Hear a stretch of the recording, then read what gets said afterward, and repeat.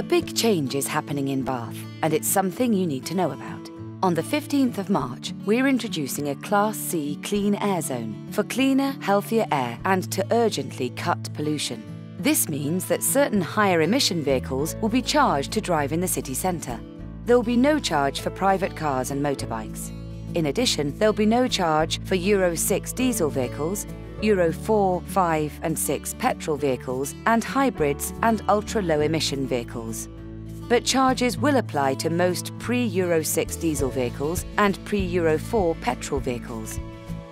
Clean air zone charges are £9 a day for higher emission taxis, private hire vehicles, minibuses, light goods vehicles and vans, including pickups and campervans, and £100 a day for higher emission buses, coaches and HGVs.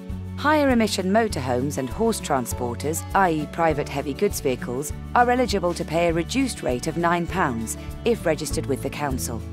Charges will run from midnight to midnight every day of the year and will be payable online or by phone within 7 days. You can now use the government's vehicle checker to see if you'll be charged. Go to www.gov.uk/clean air zone.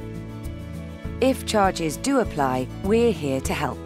You may be eligible for financial support to upgrade your vehicles, and there are national and local exemptions available. This includes exemptions for community transport, special or hard-to-replace vehicles, vehicles for disabled people, emergency vehicles, and some community workers.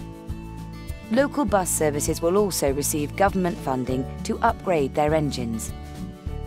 To find out more, go online and search Bath Clean Air Zone or contact a friendly advisor.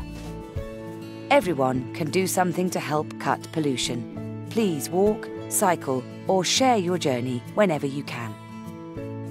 Go to www.bathnes.gov.uk/BathCas.